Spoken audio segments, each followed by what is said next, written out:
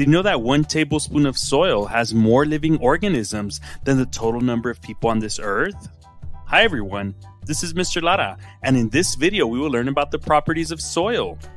Soil is important to all life because it helps support the growth of plants.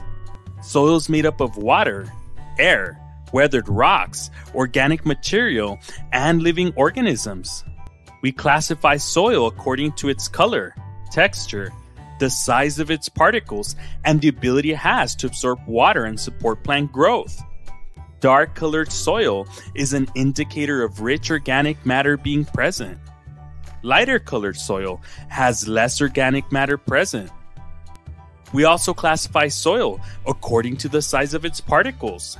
Gravel contains the largest particles, followed by sand, then silt, and lastly clay.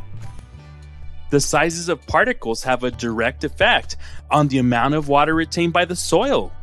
The larger the size of the particles, the less water retains. Large-sized particles allow for water to flow through them easily and retain very little or no water, while soil that contains small-sized particles has a larger surface area that resists the flow of water and allows for it to be retained.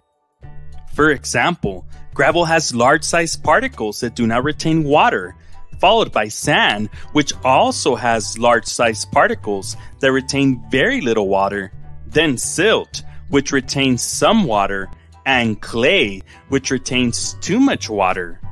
In order to support plant growth, soil must retain just the right amount of water. Topsoil contains a combination of particles of different sizes, some large and some small, which retain just the right amount of water and create a nutrient-rich environment that supports plant growth. Let's review what we just learned. Soil is an essential part of life that sustains plant growth.